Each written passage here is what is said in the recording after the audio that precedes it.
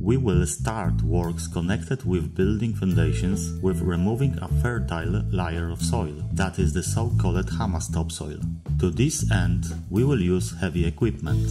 We have a wide choice here, however I will use a backhoe loader, which is a very multi-purpose piece of equipment and will help us to deal with many unpredicted situations. As can be seen, we commenced works in the very early spring, so remainings of snow can still be noticed, whereas the soil remained frozen as deep as even 60 centimeters at places. It presents a really difficult challenge for a backhoe loader. Please notice how big the frozen blocks excavated by the operator are. Such a state of affairs is of course reflected in quite a considerable prolongation of the time the equipment is in use. In normal conditions, the project of removing humus takes around 2-3 hours. In this case, however, it lasted more than 9 hours, which resulted also in threefold increase in cost compared to a planned budget. Therefore, it is good to consider this when planning the building in the early spring. On the other hand, however, in some conditions, such a state of affairs may be useful despite the problems that we have with removing humus, namely in the event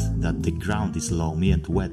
This is exactly the case in the example discussed. The water table here is located nearly over a dozen centimeters below the level of foundation of the building, while the soil that is presented here is loam. Loam as a rock is considered to be a bearing ground, good to erect a building. Nevertheless, we have to fulfill certain conditions. The first and the most elementary one is that we can't disturb its natural structure, therefore we will have to dig for the strip foundations by hand, whereas the other one is that we can't let such a pit to be soaked.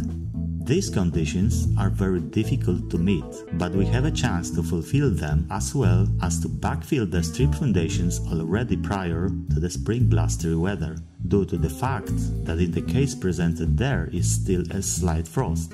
If we fail to make it in time, we may be faced with the situation that we can see here on the example of the second pit which we make on the same plot of land for a utility building.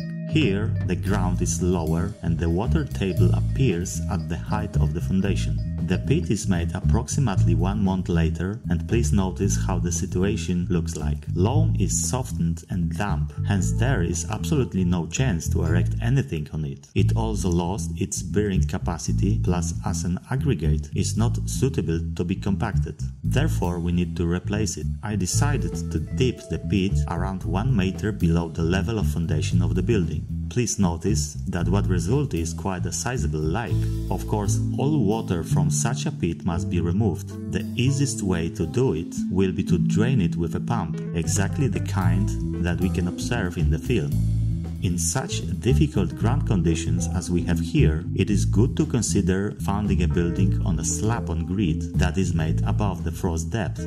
The slab-on grid itself shifts the weight of the building to a considerable degree. Obviously, this entails a partial change of the project. In order to be prepared for such eventualities, I recommended carrying out a geological survey of the ground, thanks to which we will know what to expect already prior to commencing works. I also recommend choosing a construction manager who is open to different construction solutions. In the presented case, after draining the pit, I replaced the ground with an aggregate of 0 to 3 mm fraction, which is suitable for compacting. This, of course, should be done layer by layer, depending on the mass of the compactor. The one that I use weighed 90 kilos, so each layer will be up to 30 centimeters thick. It was only after a true compacting of the ground being replaced that we commenced making a pit for a strip foundation. I will present the manner of compacting later on during performance of a ground-supported floor.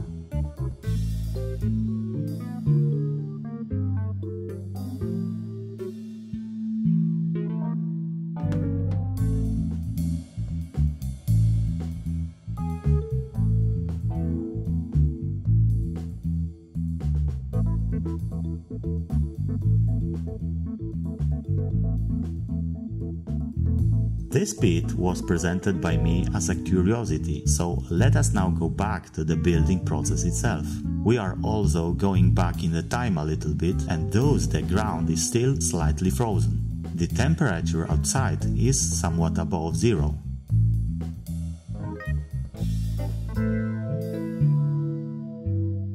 We can now observe surveyors preparing for works. They will delimit access of walls as well as centers of spot footings.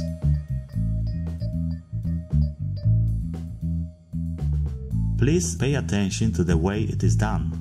Initially, a surveyor uses a wooden ground stake with a cross marked on it. The cross represents the point of intersection of axes of the bearing walls of the building, while in case of the spot footings, it constitutes the center of such a spot footing.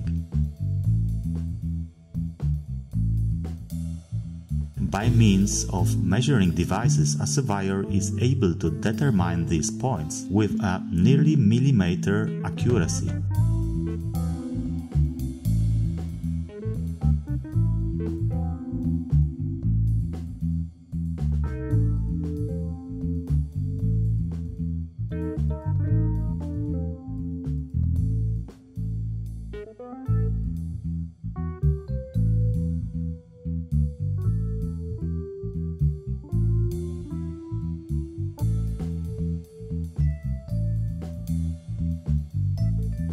Next, simple devices called profile boards have to be made, which will reflect the points marked before. We can see them in the film. As can be noticed, they are made with two wooden ground stakes, as well as a board attached to them horizontally. Two profile boards are oppositely made for each bearing wall. The nails being driven in now reflect the straight line which goes through the points marked with crosses on the earlier prepared ground stakes. Now, when we join the opposite nails with a rope, we will obtain the axis of the wall. As for the ropes of vertical profile boards, they intersect at the point of intersection of bearing walls axes. In order to determine the centers of spot footings, the surveyors have to make as many as 4 profile boards for each footing. Since in the presented project there are as many as 4 footings, we have here quite a lot of profile boards. The boards are nailed at the distance of approximately 1.5 meters from the walls of the building, so they don't disrupt works.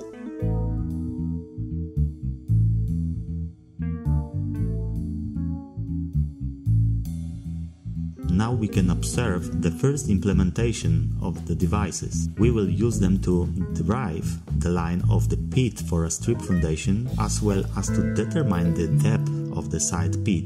Please notice how easily it can be done with the use of profile boards. It is enough to measure 40 centimeters on each side from the nail representing the axis of the wall. Drive in nails in these places, do exactly the same with the opposite profile board, and then join the nails together by means of a rope.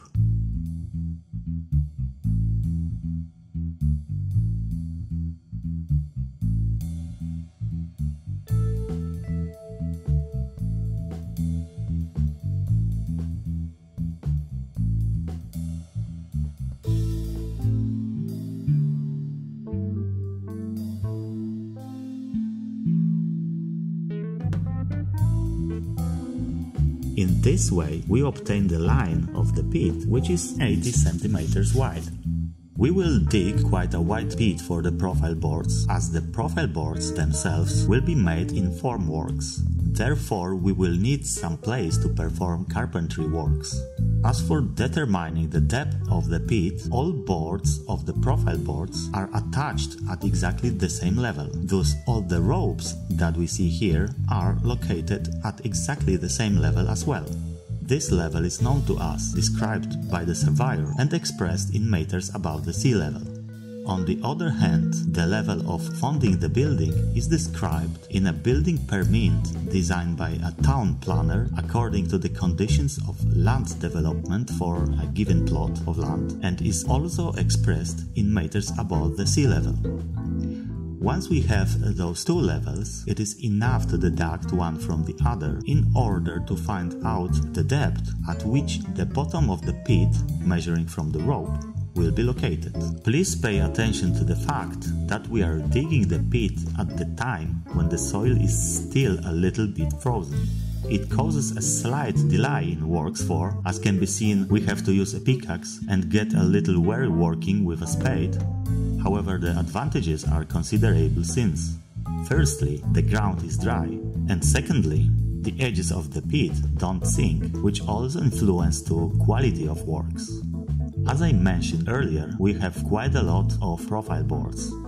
We will make as many as 4 isolated footings in the foundation, on which load-bearing columns will be placed that will shift the weight of the ceiling and the arch-shaped lintels. So I will be able to discuss here a lot of interesting constructions made of reinforcement concrete. Indeed, the entire project is quite useful for didactic purposes.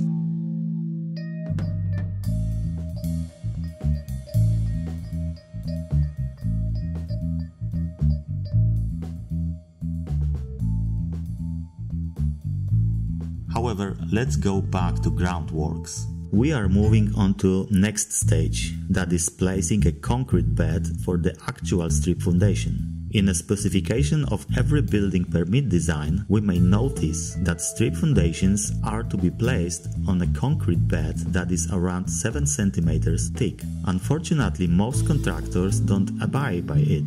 So in fact, what they do is carrying out the project contrary to construction treat practice and specification from the very beginning. That is simply realizing it discordantly with an architect's orders. Moreover, the majority of contractors simply cast strip foundation later on straight into the ditch's deck, causing the structural concrete to mix with the soil and be subjected to a very quick loss of water, which in turn causes its weakening. In addition, the contractor has no control over what is happening with the reinforcement, which in such case is probably exposed in many places to direct contact with the soil and corrosions as well. I will discuss it in the next chapter. Here, I would like to direct your attention to the fact that in order to level the concrete beds for a strip foundation, we used wooden ground stakes that we align using a spirit level and checking their distance from the ropes. These ground stakes will be our reference now, since ropes of the butterboards were removed so that they would not interfere with casting the concrete. As precise leveling of this layer as possible will indeed be extremely useful for us during placing formwork of strip foundations, as we won't have to level them. It will be enough to perform a slight inspection of the level. To make this part we use concrete class B7.5, almost dry consistency. I'd like to invite you to watch the next chapter of this part, which contains information on how to properly make strip foundations.